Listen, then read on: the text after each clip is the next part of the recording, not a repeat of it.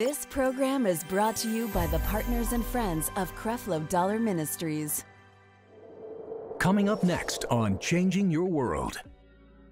When there's a thought going through your mind saying, oh my God, you're going to die of this sickness and disease, you don't sit there and just be quiet. You open your mouth up, catch that thought, and say, by his stripes I am healed. I will live and not die. See, in this system, to catch a thought, you got to open your mouth. But when you open your mouth, you got to say the right thing to pull down that wrong thought. And if you can get hold of your thoughts, you can get hold of your emotions. Because if you can pull that thought down with the Word of God, it won't influence your emotions. But the Word of God spoken, creating that new thought, will influence your emotion and take you to the place where you need to go.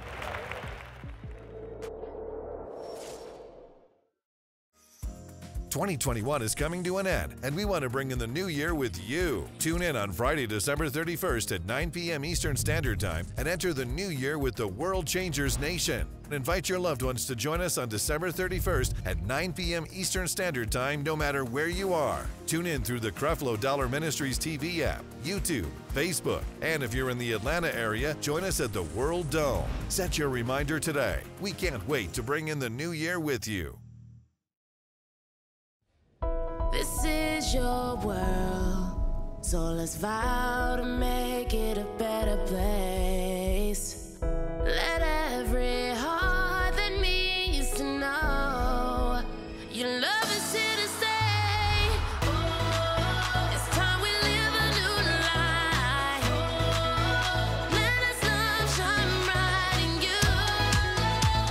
We're saved by His grace, so we embrace your love today. We are changed. 2 Corinthians chapter 10, verse 3. Now, a point in my life, I thought you couldn't control your emotions. I thought you couldn't control your thoughts. And, you know, whatever would be, will be.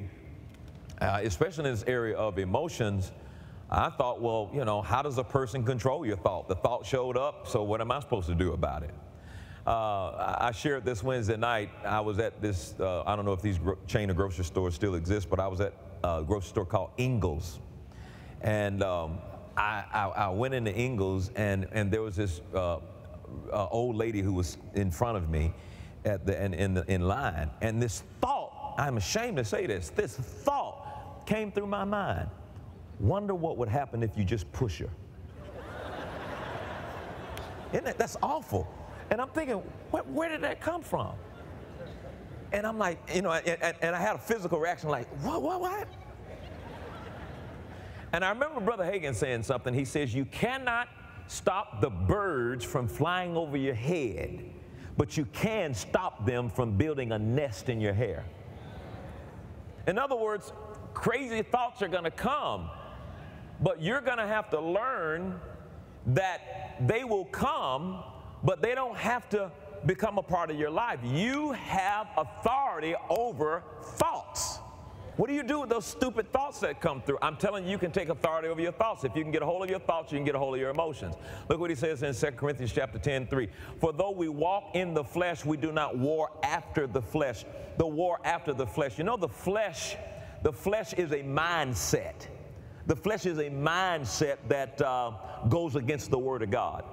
The flesh is a way of thinking that goes against the Word of God.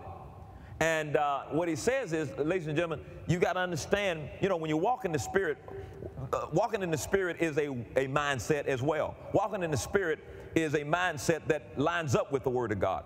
Walking in the flesh is a mindset that goes against the Word of God. Now look what he says in verse 4, 2 Corinthians 10 and 4. For the weapons of our warfare are not carnal. The word carnal means, it means of the five senses. You know, I thank God for our senses, the sense to smell and to taste and all those things. Those things were given to us for our enjoyment. But they were never given to us to govern our lives. Our lives should be governed by the Word of God and by the Holy Spirit. That's taking things farther than its original intent, okay? And so he says, for the weapons of our warfare are not carnal, but they're mighty through God, watch this, to the pulling down of strongholds. So God's word and God's way, His word in our thinking will help us to pull down strongholds. Strongholds are fortified. It's a fortified fortress in a man's mind, a fortified place in your mind. You know, one thought comes in, you didn't deal with it, it just stayed there. Another thought came in, you didn't deal with it, it just stays there. It's just kind of like the material to build this fortified place kept showing up and you didn't do anything about it. You just kind of let it come in, and before you know it, you have a stronghold in your mind. Strongholds exist in your mind. It's a stronghold. It's a way of thinking that has become so traditional in your thinking. It becomes how things are in your thinking. It's just the way things are in your head. It's a stronghold. And when somebody tries to tell you anything different, it bumps into your stronghold. And you say, no, no, no, no, no. Why? Because you built a stronghold in your mind. Houses of thoughts that have been constructed in your mind becomes a stronghold. And the Bible says you can pull down every stronghold. A stronghold that may tell you there is no way for you to be free from this drug addiction. A stronghold that may tell you there's no way for you to be free from this anger situation. The strongholds in your mind, they convince you that you can't change. They convince you that you're stuck. But what's stuck is that stronghold in your mind, and this scripture says you can pull it down. Now look at verse 5.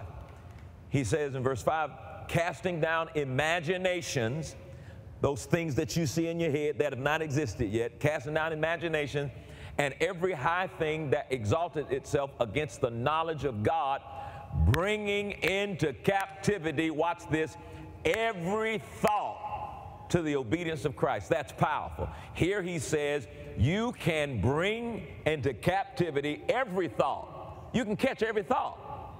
You can catch every thought. You now, according to this scripture, you can be a maintenance person over every thought. Now, for the benefit of those of you who have done this illustration, just work with me. For those who have not done this illustration, show you practically how to catch a thought.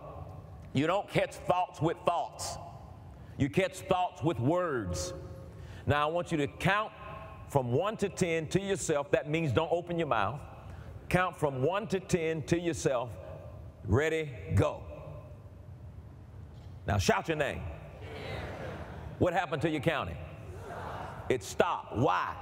Because the thought had to stop because it was being captured by what was coming out of your mouth to present a new thought. My God. So in your mind, when the devil's telling you you're going to be broke all your life, you got to open your mouth up and say what the word says about you. My God supplies all my needs according to his riches and glory. And you're pulling that thought down. When there's a thought going through your mind saying, oh my God, you're going to die of this sickness and disease, you don't sit there and just be quiet. You open your mouth up, catch that thought, and say, by his stripes I am healed. I will live and not die. See, in this system, to catch a thought, you got to open your mouth. But when you open your mouth, you got to say the right thing to pull down that wrong thought. And if you can get hold of your thoughts, you can get hold of your emotions. Because if you can pull that thought down with the word of God, it won't influence your emotions, but the word of God spoken, creating that new thought, will influence your emotion and take you to the place where you need to go. So now you see how important and valuable it is to open your mouth and speak the word of God. So if you can catch hold of your thoughts, you catch hold of your emotions, catch hold of your emotions, you now are secure and in peace, and you don't feel a need to try to control somebody else. So if I can control my emotions, then I can do absolutely anything. If you can control your emotions, you can do absolutely anything. It's good to be here this morning. If you can control your emotions, you can do absolutely anything. Glory be to God. Now go to Proverbs chapter 16 and verse 32. It says here, Proverbs 16:32, it says if you can control your emotions, you're stronger than an army. But the opposite is also true. If you cannot control your emotions, you'll be overtaken by that army. The Bible says in verse 32, he says, he that is slow to anger. Now that's important, because anger is an emotion, but it's more than an emotion. Anger is an expression of fear.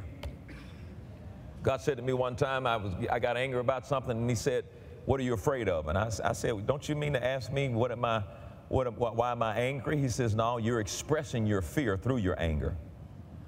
So ladies and gentlemen, next time you find yourself angry, ask yourself, what am I afraid of? You know, you give your wife your credit card. No, seriously, you give your wife your credit card and she goes shopping. She says, I'll be back in a minute, and she's gone for like half a day. All right, now watch this. She walks in the room and you go off on her. So why are you angry? Because you are afraid that she has spent more than what she needed to spend, and it's going to put y'all in a situation. Anger is an expression of fear. So you've got, every time that emotion comes up, you got to ask yourself, what am I afraid of? What am I afraid of? What am I afraid of? Because you don't want that anger, which is an emotion, to lead you to a place and you do or you say something that you will later on regret. You don't want that to happen.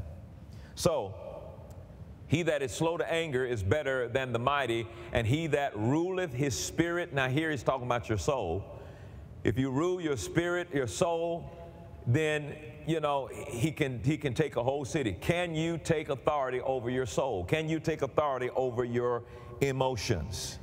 Now, before I go on and get to preaching what I want to preach to you today, that's to bring us all on one page. Everything I just said is trying to get us on one page. Let's have a 3-point review. What is it that I want you to get out of all of the stuff I just said here, and then we'll go to the scripture. Well, number one, you can take control of your emotions. You can take control of your emotions. Say out loud, I can take control of my emotions. All right, number two, I don't know if I made this clear, but I'll make it clear right now. But number two, here's what I want you to get so far, is that self-control is a godly force. Self-control is a godly force designed by God to direct our lives where He has designed them to go. God has a place where He wants our life to go. And He's given us self-control or temperance. It's a force that God uses. Temperance or self-control. Self-control is a force that God uses to direct our lives in the place where He designs for it to go. Now, this is very, very important. So now you can see why the enemy doesn't want you to control your emotions. Because if you're walking in self-control, and if you're walking by the fruit of the Spirit of self-control, then God says, I'm going to use that to get you your life in the place where I've designed it to be. So now watch this. When your emotions are out of control, when mess takes place in your life, that's the enemy trying to stop you from getting to the place where God designed your life to go. Why is it that there are certain times in your life where it appears and it seems like all hell just broke loose? I'll tell you why. Because the enemy knows you're about to get real close to that place where God designed for you to be. So it's time for him to create a circumstance, a bad circumstance that will hopefully create a negative thought, and then you go with that negative thought and it creates negative emotions, and now all of a sudden it moves you in a place away from the designed will of God for your life. Why is it that, I mean, some of you know what I'm talking about. There are certain times in your life it's like, God dog, what did I do to make God mad today? And it's not that at all. It is the recognition by those other spiritual forces that you're about to step into destiny. And the only way Satan can stop it is to try to get in your emotions to get you to step away from your destiny. So the next time all hell seems to be breaking loose, you need to go shouting and say to the devil, oh, no, no, no, I'm going to stay in control here, praise God, because I'm about to walk in my wealthy place. I'm about to get to my designed place that God wants me to be in. So it's not all right for you to just lose it when you want to lose it.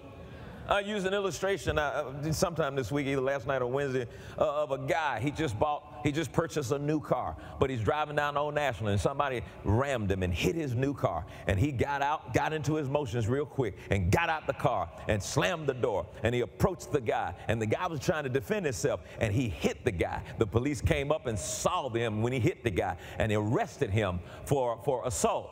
And he put him in jail, and it was a Friday. But before he left to work, his boss said, don't don't you miss or be late, because if you do, one more time, I'm going to fire you. And the wife just said, and if you lose your job and have to get another one, I'm going to leave you. And so they arrested him on a Friday, and the judge is off on the weekend, but he's not going to be back until Tuesday. And so he didn't make it to his job on Monday, and they fired him. And the wife found out he got fired because they called, and she packed up and left him, and he's sitting in the jail. And here's what he's saying: how did I get here? I'll tell you how he got there. His emotions took him there. And that's the question you ask a lot of time when you find yourself in a situation in life. How did I get here? Your emotions took you there. What is it about addiction that you at one time you thought that I was over it, and you're back? How did you get there? Well, I was feeling some kind of way, so I ended up. What is it about debt when you just can't figure out that, quit trying to buy a nice car now. The nice car will come later. Go ahead and do the necessary stuff. Get a roof over your head. Get some necessary things. Get a car that works, that can get you back and forth to where you need to be. Why did I get this car that's costing me $1,000? Oh, it was my dream car. Don't seem like you can afford to dream, honey. It was my dream car. You need to delay your dreams. Your dreams can show up one day, but please, why did I do that? How did I get here? And in that car, you know how it is. It's nice the first week, smell good the first, and then when that bill come in, I don't like the way it smells. I don't like, what happened? How did I get there? Your emotions took you there. Emotional spending is why you're in debt. Your emotions took you there. Yeah.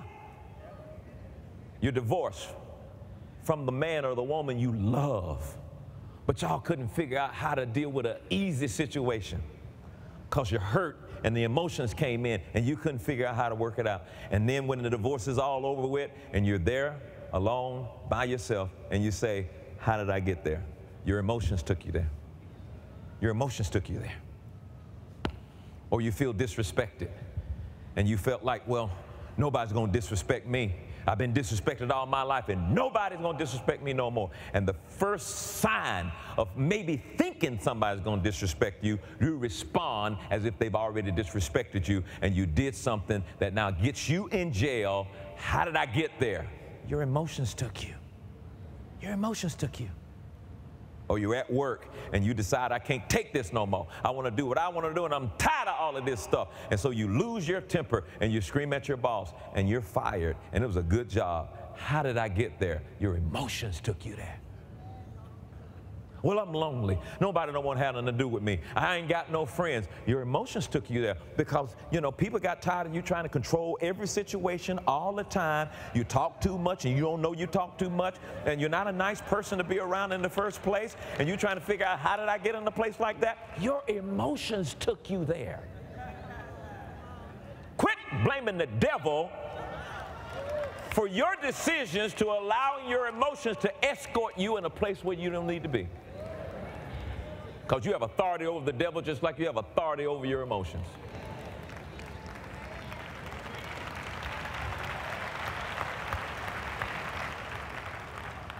Or maybe in the realm that we can't see, you're dead.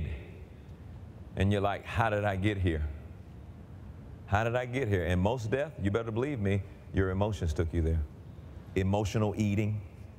No, you don't need stuff that you keep doing anyway. Emotional eating, emotional dieting. That's how you got there. Got type 2 diabetes and you have a piece of cake every day. 450 pounds and you're trying to figure out how you got there. Your emotions took you there. So why are we blaming the devil? Why are we blaming other people? It's because we don't know how to take charge over our feelings, and that's what this series is about, to give you the power back so you can can say no to those negative emotions and say, no, I don't have to do this. I've been given authority by the Almighty God to stand up bold and to stand up strong and to stand in the power of God's word and to say to those negative emotions, no, no, no. We're going to operate by the fruit of the Spirit. Sometimes you get angry. You just probably need to just chill. Every situation doesn't deserve a response right now.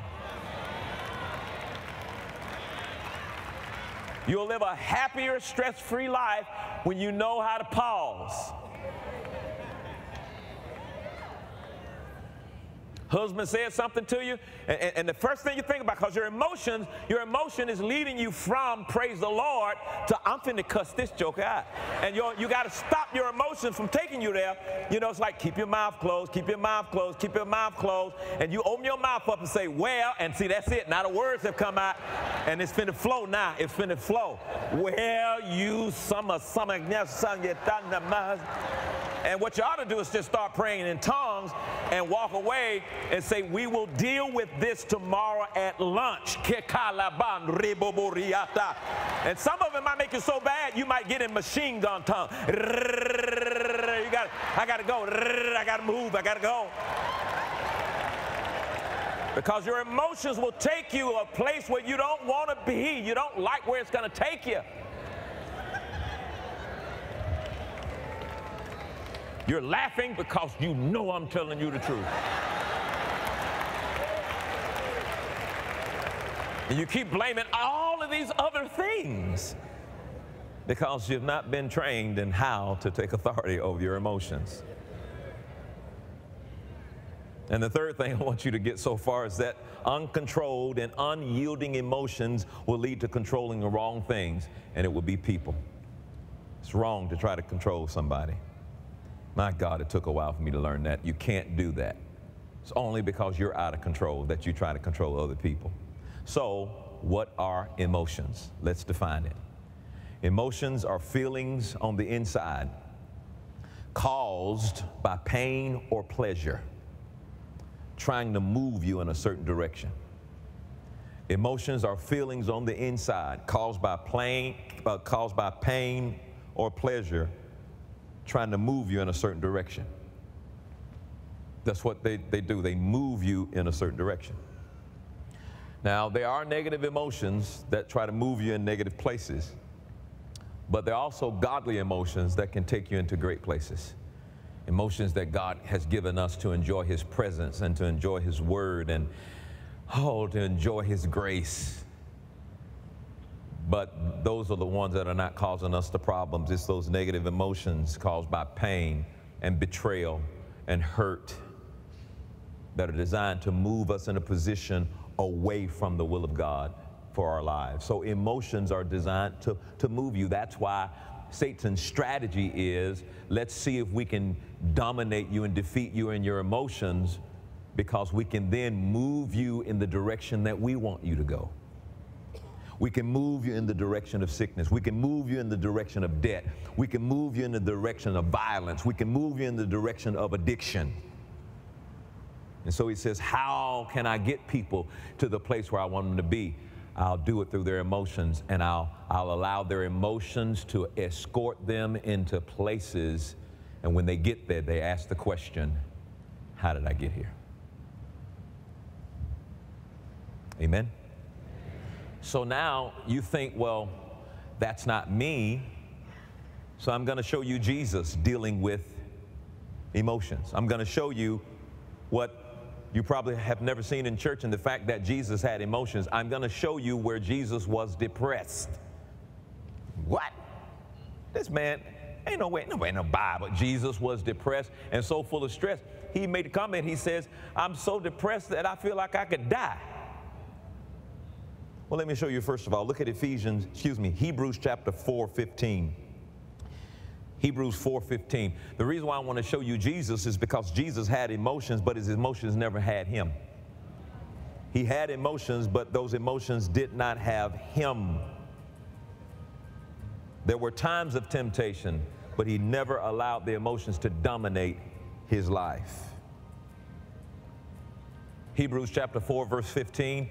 He says, for we have not a high priest which cannot be touched with the feeling of our weaknesses. And so Jesus is like, dude, I understand your feelings. I understand your emotions because I have them. Are your emotions controlling your life? Many people think that their emotions cannot be controlled. As a Christian, not only can you help how you feel, but God has equipped you and provided for you the necessary resources to help you control, harness, and take charge of those negative feelings in your life. If you're not in control of your emotions, then you're not in control of your life. You know, you got to watch what you say, everything that comes out of our mouth too. So the things that's normally going on in our life is as a result of us speaking the wrong way. I'm not saying those negative feelings won't come. I'm just saying when they do come, you can neutralize them, control them, harness them, and not let them lead you in a direction that's going to be destructive to your life.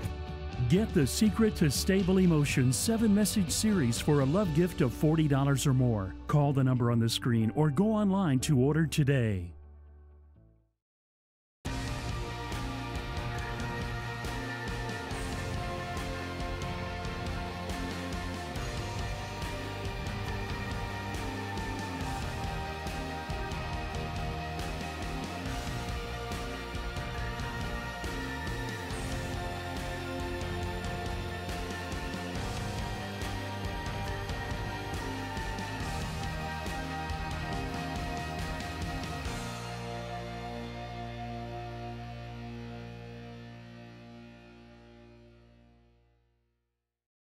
We want to be sure we are living according to what God has taught us about giving. And we understand that giving and receiving is a spiritual law. It's a reflex of God's love. And I'm so glad that Taff and I begin to understand how to walk in this principle. But we give not out of necessity. We give out of a cheerful heart. We give because we're grateful and we're thankful to what God has done. You know, I want you to pray about becoming a giver into Creflo Dollar Ministries today. And if this ministry has blessed you in any way, consider sowing a seed of any amount, and we will greatly appreciate it. Thank you in advance for your support, and God bless you. Your financial donations into this ministry work all over the world to change countless lives. If you'd like to support our efforts to save the lost, you may call in or visit CrefloDollarMinistries.org today. God bless you. Creflo and Taffy Dollar love connecting with you, and here at World Changers, we understand the importance of using technology to do just that. We're constantly working to bring the gospel of Christ to thousands of viewers and followers around the world, and we want you to get involved. Follow us on Facebook, Instagram, Twitter, and YouTube. We want to make the word of grace available throughout every voice of social media. Because of you, Creflo Dollar Ministries is providing a new understanding of grace and empowering change in the lives of millions of people every day. Thank you, partners and friends.